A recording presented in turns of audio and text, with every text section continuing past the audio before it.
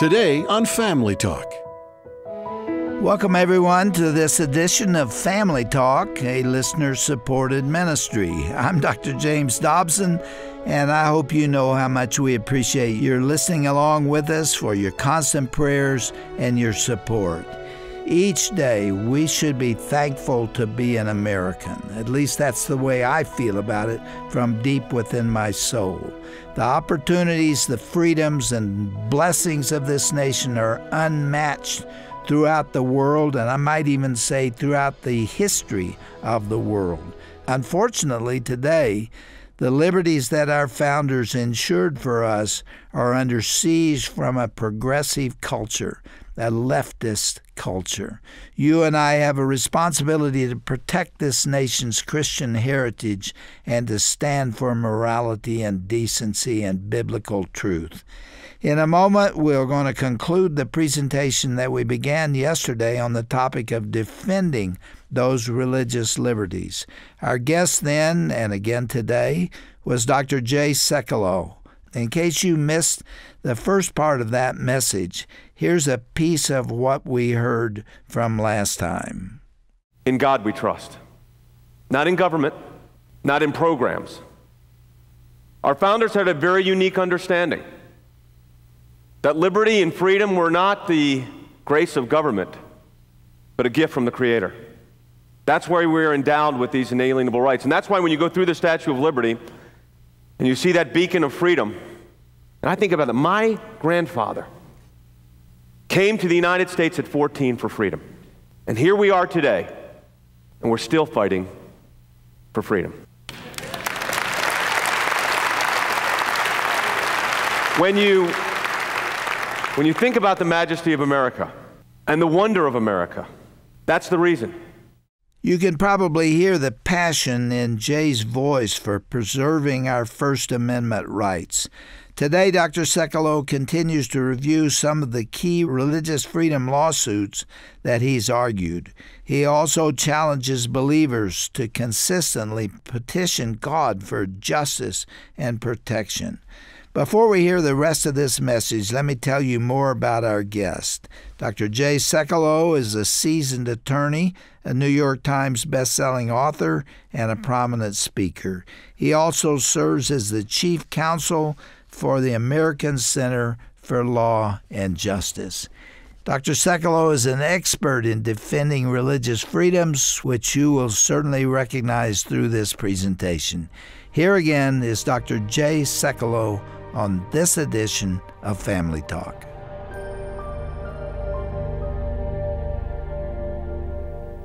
I was at a conference at a well-known university, William & Mary, and there was a Supreme Court conference, and I was one of the panelist speakers, and we're sitting around the table before, and it was all the Supreme Court reporters are there, and you're having dinner, and the chancellor of the university's there, and the primary architect of the whole same-sex marriage debate for the gay and lesbian groups was there as well. And we're sitting at the table, and she said to me, you know, I have a question I've always wanted to ask you. And folks, I will never forget this. I've always wanted to ask you this. And everybody there, I'm sure, was thinking it was going to be some grand discussion about the Constitution, some grand discussion about the issue of marriage or church-state separation. She goes, well, there's one question I've always wanted to ask you. I've known you for a long time.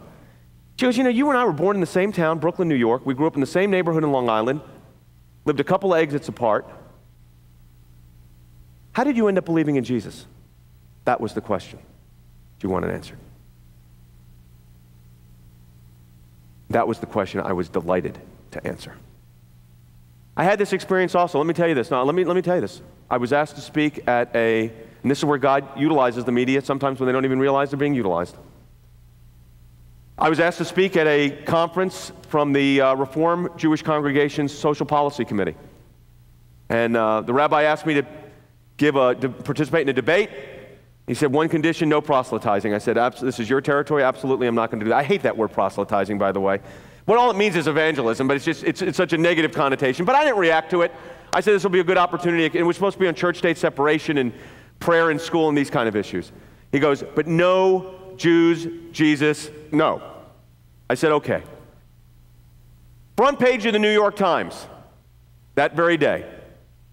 Front page of the New York Times. above the fold. Profile on me, and believe me, most of it is about the Jewish kid from Brooklyn, the lawyer at the Supreme Court who believes in Jesus. So we do the debate, and then it's time. And these are with his major donors, the major donors for this organization. And it's time for questions and answers. And do you think anybody had a question about, can Mary Sue have the Bible study? Nope. First question. Guy comes up, I can picture this to this day, sitting in the back row, has the New York Times.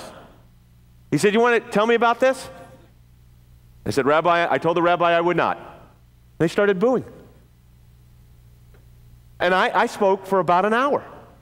I never proselytized, I just answered questions. If it wasn't for that New York Times article, I don't think there would have been a question asked. That's the truth about that. So you don't know how God's going to utilize these things to impact the culture. Now, I mentioned these key cases we've been involved in, and there's been some great ones. But let me tell you another one I did. And it was probably the most difficult, gut-wrenching case I've ever been involved in my life. And we've not talked about this much, and this will be the first time we've really talked about it. We've given snippets of this, but it's well settled now. We had a call from a ministry in Kentucky, and they had contact with a Palestinian Christian woman in Gaza. And she was under distress because, you see, her husband ran the Christian bookstore in Gaza for the Palestinian Bible Society. And he was assassinated in broad daylight. There are kids here, so I'm not going to say the extent of it, but let me tell you, brutal. He had 3 children of his own, one of which he never saw because his wife was pregnant. And that was bad enough. He was assassinated for being a Christian and running the Bible bookstore. But then the local sheik, the Islamic cleric, demanded custody of her children because he was worried about those kids. And she knew she had to get out. There was only one problem. She was in Gaza. And to get out to where she needed to go, she had to go through Israel. And there was about to be a war. And we began working on this about December 19th of last year. And on the day before Christmas, we received a call from high-ranking Israeli government officials that said, you need to get on a plane and bring your team, and you need to be here. I landed at the Ben Gurion airport, and I looked up in the terminal, and CNN was playing it, and a war had broken out in Gaza. And we just landed in Tel Aviv on our way to Gaza in that area. And we had to extract her out of Gaza into her safe zone. And you talk about miraculous, groups and groups and groups try to get her out. We utilize every legal, diplomatic, political, spiritual avenue we had. The area, and we've got this on video, the area that you go through, the Erez Crossing, that's where you go through between Gaza and Israel. They weren't letting her out. They weren't letting anybody out. There was a war going on. I mean, I was watching the war. Government officials from Israel said there'll be a particular time she needs to be there at that time. Don't be there 15 minutes early and don't be there 15 minutes late. She'd already been there once and they wouldn't let her through, and she wasn't really thrilled about getting back. It was a 2-hour trek to get there while a war was going on. And all I will tell you is that the crossing situation was no longer an obstacle for her to get through. And out she went. So when I get criticized by the left on you don't understand the plight of the Palestinians, I said, you know, that's really easy for you to talk about in Kansas or in Washington. I represent them. I was there when it happened. I have it recorded. I saw what God could do if we become vessels for his service. Because I will tell you something, folks. If you would have told me some Jewish Christian from Brooklyn would be on the border of Gaza and Israel on a mountaintop watching the rockets come in and the rockets go over my head, and interviewing Shimon Peres and Benjamin Netanyahu in bomb bunkers because they were actually incoming, I would have never believed it. We were able to capture that on video. We've distributed 75,000 of these DVDs. We've aired only snippets on TV for other reasons. But this is the reality of the global struggle we're in. This was a victory for Jesus Christ. It was a victory for that family. Sure, it was a victory for the lawyers that worked the case, for our team. You talk about stress level, that's stress, but it isn't the stress that she went through. And that's what I remind myself. The opportunity is laid before you. And in a sense, it's really laid before all of us. And for those that are watching by television or watching this on our television broadcast, this is an opportunity we all have to show the stamina, the perseverance, and the desire to make sure that this message of hope is communicated globally. I'm not a theologian. I'm a lawyer. I've always been fascinated by theology, and a lot of great theologians were lawyers. I'm a good lawyer. I'm not a theologian, but I do know this. When I read the scriptures, and particularly one parable, Luke 18, the parable of the unjust judge. Now, we may have some judges here. I will tell you, I have been before a few unjust judges in my day. You know, in a case not too far down the road from you in Wichita, I had the opportunity to defend the Summer of Mercy many years ago for Operation Rescue. I was asked to do Barbara Walters' broadcast that very night. I was supposed to be inside a nice air-conditioned studio on the 104-degree Wichita night that it was in July or August of that year, and I ended up in front of the abortion clinic. That's where the driver and their security detail for ABC took me. And they wanted me to go live against Lawrence Tribe, who was in the nice air-conditioned studio, the Harvard law professor in Boston. And I'm going to be in front of the abortion clinic at 104 degrees with 20,000 pro-lifers behind me. And there was a third guest. And they didn't tell me who that third guest was going to be. In fact, they didn't tell me there was going to be a third guest, but there was a third guest. And as I put the headset on and got mic'd up and had the debate with Lawrence Tribe, it went pretty well, I thought, actually. I knew my case. I knew I was going before the judge tomorrow. I was ready. This was good prep, except for one problem. The third guest was the judge that I was going to be before the next day. Instead of being the umpire, he became the cheerleader for the other side. That's when, despite the fact that I lived in Atlanta since I was 15 years old, the Brooklyn in me came right back. And right back the next day in that courtroom, too. The judge said on national TV, I have instructed this lawyer, Jay Sekulow, to tell his client to not violate my order. And he refuses to. I said, Judge, that's not correct. I told my client what your order is. I told my client that if they violate it, there's consequences. I'm an officer of the court. I am not my client's conscience. I am their lawyer. If they're going to violate your order, I'll defend them aggressively against your order. But I said, Judge, you're supposed to be the umpire. The next day we're in court. My law partner tells me, who's been practicing law about 10 years longer than me, but we've tried hundreds of cases together. He said, we got to be really careful here. This judge is angry, and he is angry at you, my friend, and you are the lead lawyer on this. The clerk of the court, when we get in there, says the judge would like to see counsel in chambers. And I went, oh, here it goes. By the way, he was famous for saying this great line. Logan has it on this DVD they're working on, this movie they're working on right now. And he told the protesters that if they violate his order, bring their toothbrush, because they're going to be in jail right through Christmas. So Monahan tells me, he goes, did you bring your toothbrush? This judge is angry. We get back into the chamber. The judge bolts up from under he was sitting on his desk, had his feet up on his desk, bolts up from the desk, gives me this bear hug. Says, Sekulow, we made history last night. I said, indeed we did, Judge. But I got to do something. I said, Judge, I don't want to do this in open court. But you know what? You're no longer the umpire. You're the manager of this team. And you can't be the judge in this case. you've got to recuse yourself and let another judge sit in the rest of this trial. He was angry. And he said, your motion is denied. And I mean, this Brooklyn Jewish kid, I was a lot younger then, marched right up to the 10th Circuit Court of Appeals. And I filed that order. And I'm telling you, 48 hours later, that judge was off the case. Rude, aggressive, and obnoxious. Rude, aggressive, and obnoxious? Probably. Probably. But when your client's getting battered, what is the role of the advocate? Now, we have an advocate far greater in Jesus Christ.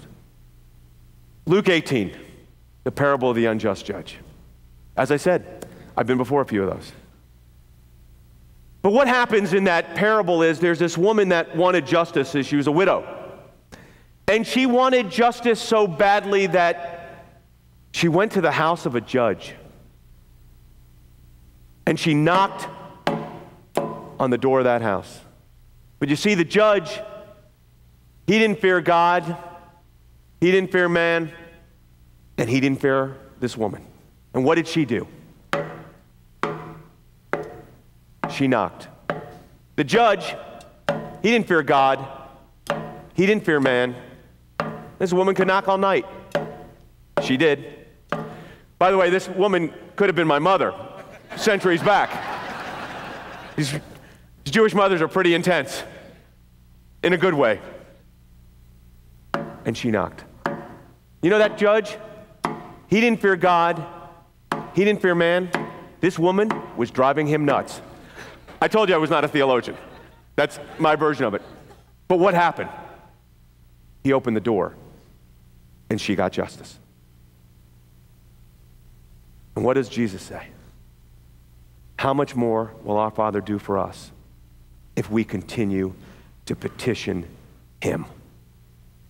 Let me urge you,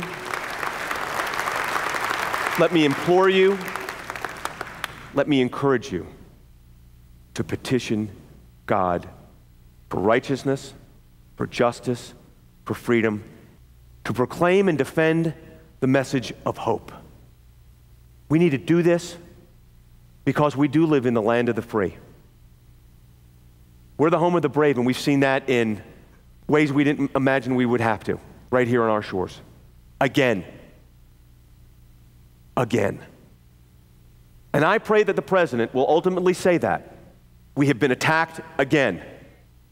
And when he does say that, and I encourage him and pray that he does, the reality of what we're dealing with will be borne out. And I will tell you this, and I will tell you this with humility and with respect. As we struggle for righteousness, as we knock on the door for justice, don't forget that we serve the King of Kings and the Lord of Lords. That's the King we serve.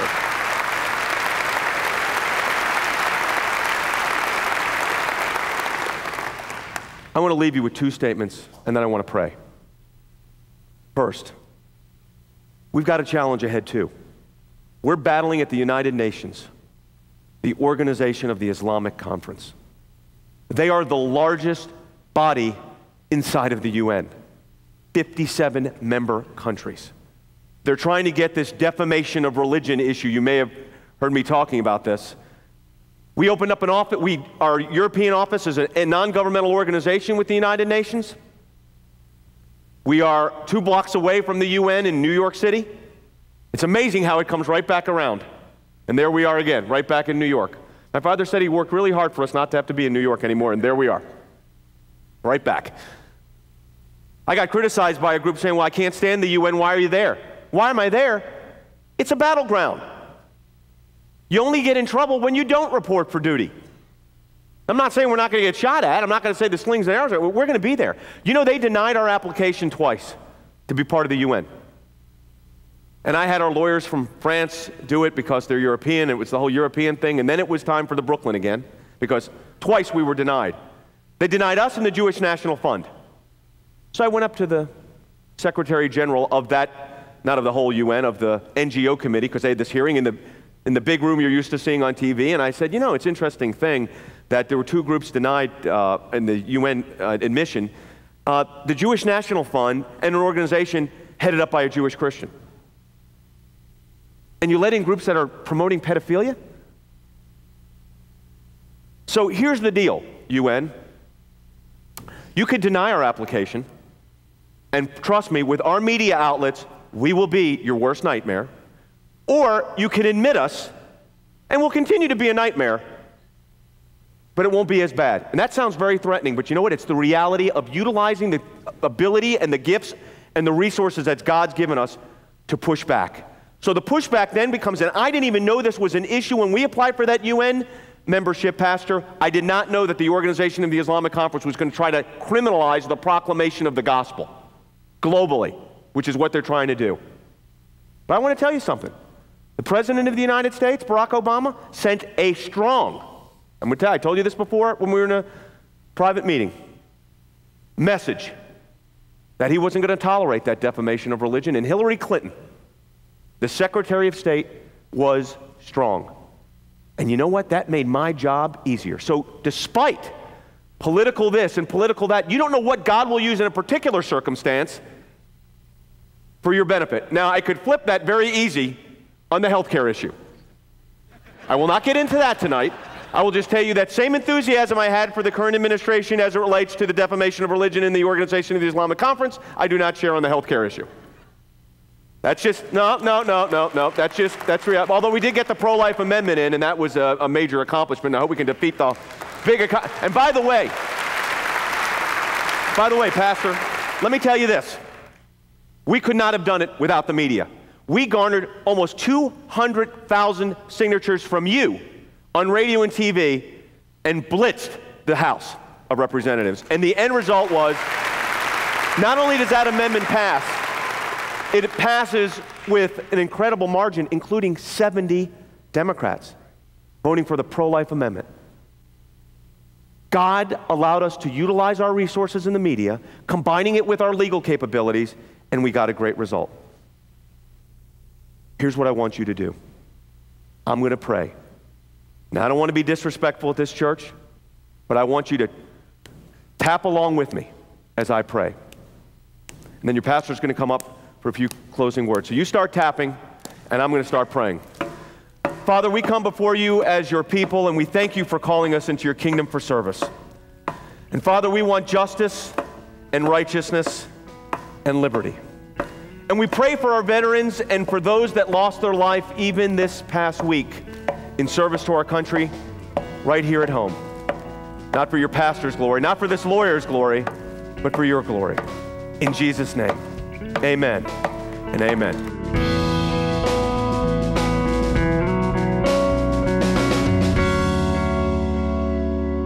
What a riveting end to today's Family Talk broadcast featuring Dr. Jay Sekulow from the American Center for Law and Justice. We must actively and continuously petition God for His protection and to act justly on our behalf. I really hope you've enjoyed this two-day program on protecting our Christian values and American liberties. Visit our broadcast page at drjamesdobson.org for more information about the American Center for Law and Justice. Once you're there, you'll also find additional information about Dr. Jay Sekulow and his best-selling books. You'll find all this and much, much more when you visit drjamesdobson.org and then click onto the broadcast page.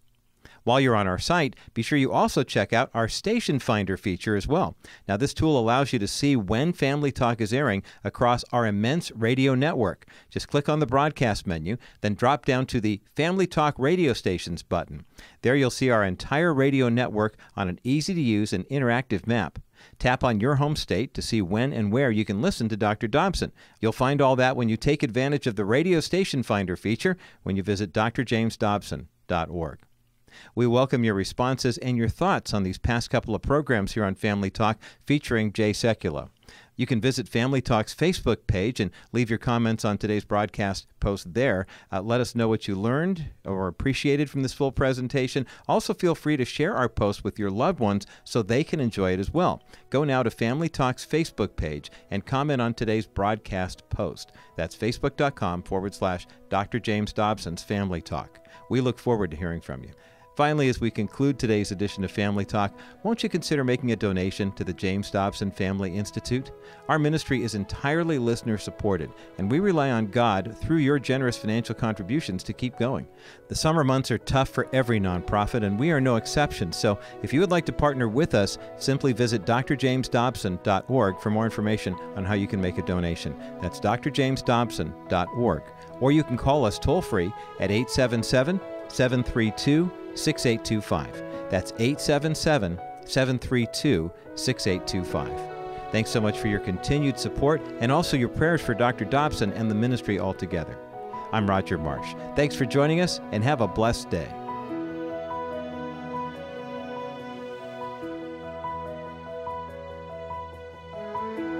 This has been a presentation of the Dr. James Dobson Family Institute.